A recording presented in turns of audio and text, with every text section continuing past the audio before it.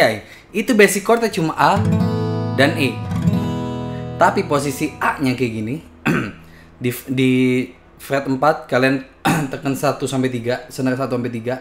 Habis itu di fret 5 di senar 2 kayak gini.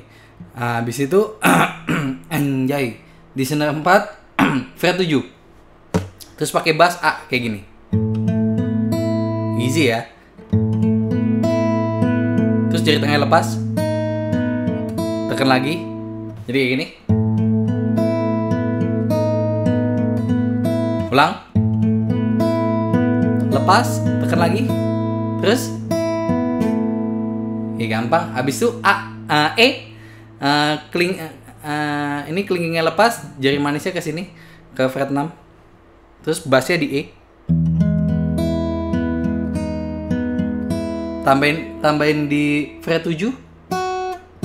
Gitu. Di senar 2. Ya, jadi yang pertama kayak gini. A bassnya.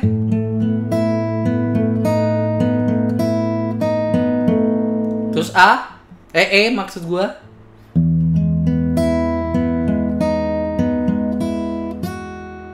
Gampang. Habis itu balik lagi ke bass A. Ya, kalau setiap bass A kelingkingnya pindah, jari manisnya copot. Bass A. Yang ketiga nih. Senar 1, gampang. Yang ketiga gampang. Habis itu ke yang terakhir, ke E lagi.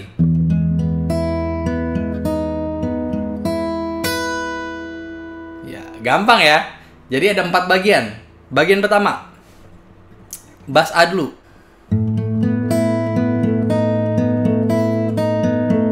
Bagian kedua, E. Pindah ke sini.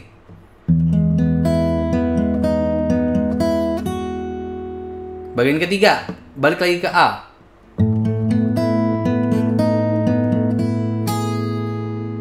Bagian terakhir, E lagi.